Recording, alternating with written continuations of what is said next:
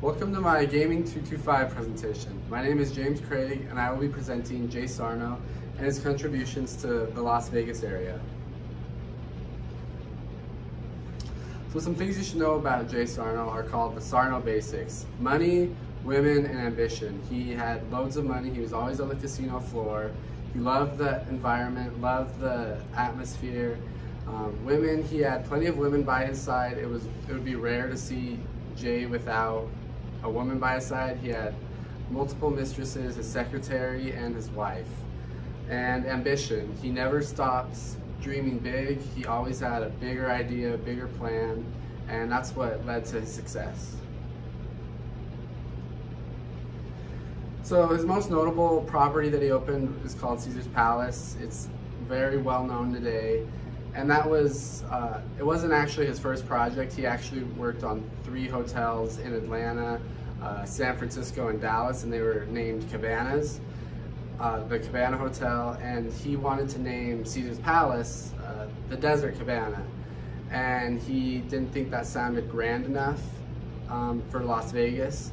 And so he switched gears to Caesar's Palace after he noticed a lack of theming in Las Vegas. He was tired of seeing the desert theme, western theme, those sort of themes, so he wanted something new and something fresh.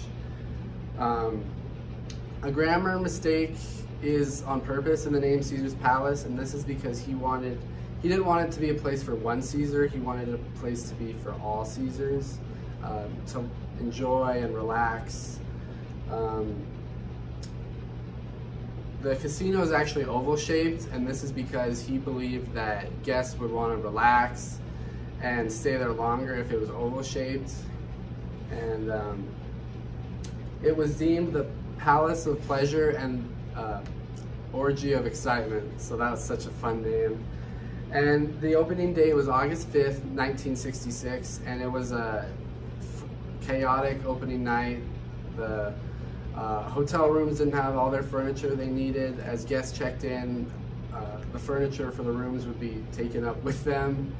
And so it was very chaotic. The casino didn't have enough money to pay potentially winning players, and this is required. So if the winning players wanted to cash out, the casino couldn't pay them and they'd be shut down. So this is Caesar's Palace when it opened, 1966. It looks very different than it does today. Just a real eye-opener of what Vegas would become. As you can see, there's nothing surrounding Las Vegas. It's just this and a couple other casinos on the Strip. And then this is Caesar's Palace today.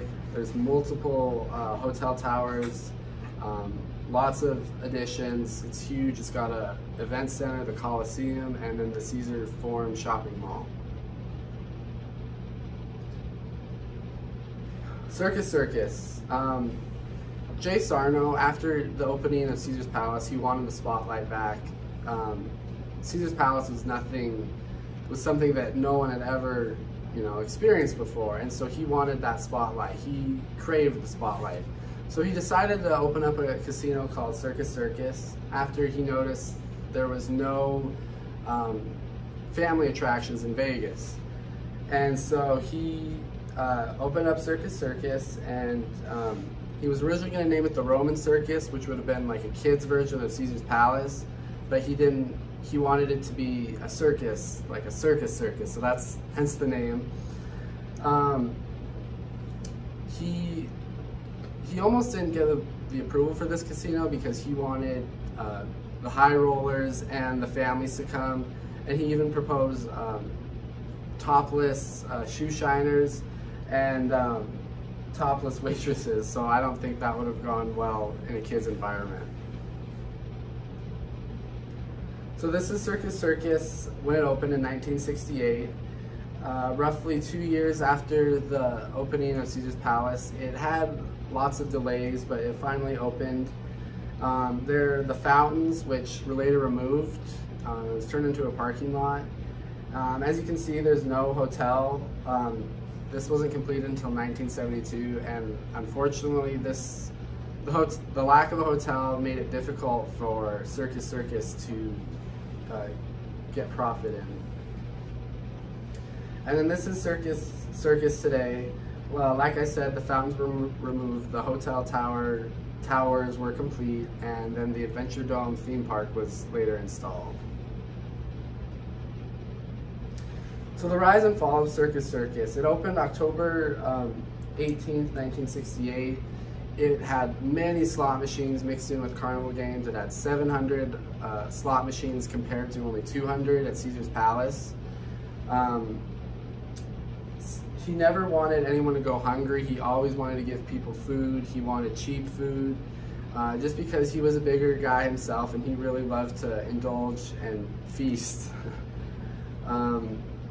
Everyone was a winner, and this was one of the biggest problems in Circus was the casino would just give out prizes like they weren't running a business. Everyone won, no one went home disappointed. So there was a lot of people coming through the door, but they just couldn't keep up with all their debts. Sarno had several from Caesar's Palace he had to repay, and it just, Circus was just a money pit for him. But it did have world-renowned circus acts. It had clowns, juggling, this is Tanya the elephant, anything you could think of. It was all Circus. It also had bad management. There were multiple casino managers hired and fired all within the first month of it opening. And it was problematic for the locals. He actually charged a $2 entrance fee just to get in and see the circus acts. And back in the 1960s, you could actually use casino chips for like groceries or paying. It was a form of currency. And so when cab drivers were tipped in this, they would have to go pay the $2 and go to the casino cage just to redeem the chips. And there were also lots of mob rumors about surrounding the completion of Circus and Caesar's Palace. And ultimately there was just chaos. There was trapeze artists going above the high rollers. It was very loud. It was hard for the serious gamblers to actually gamble. So we actually sold Caesar's Palace a couple of months after the opening of Circus, and this was mainly for to help pay for all the debts that he owed to contractors and vendors at Circus. He sold it to a group of guys who was in the restaurant industry, and in fact he almost sold it to the Denny's breakfast restaurant group. And it was a 300% return on investment, so very, very successful, and he would later regret selling this. This was his final project that he proposed. It was the Grandissimo. It was going to be the biggest, best hotel that Vegas had ever seen before. A lot of people didn't think he would be able to do it, and it didn't get complete. He actually died before he actually got funding for it, and it was supposed to be a 6,000 room hotel with a huge casino. He wanted a roller coaster, 3 pools, 16 tennis courts, and a huge shopping mall, which doesn't sound so far-fetched today because most of the strip properties have these. But back then, back in the 1970s, it was just too unheard of, and so he never received funding for it. And so this is where the Grandissimo is going to be. It's a little bit where Allegiant Stadium is today, a little bit closer, but it was on the wrong side of town. It wasn't even on the strip, and a lot of people just had their doubts and didn't believe in it. And then this is his lasting legacy on Vegas. He inspired the mega resort concept today. So his protege, Steve Wynn opened up Treasure Island and the Mirage, which are very heavily themed, all inspired by Mr. Sarno. He introduced the innovation of progressive slots where you pay money and your money ultimately goes to the bigger jackpot. He made Vegas very family friendly and very open to everyone. And he's recognized as making Vegas what it is today. So, and then these are my references. Thank you.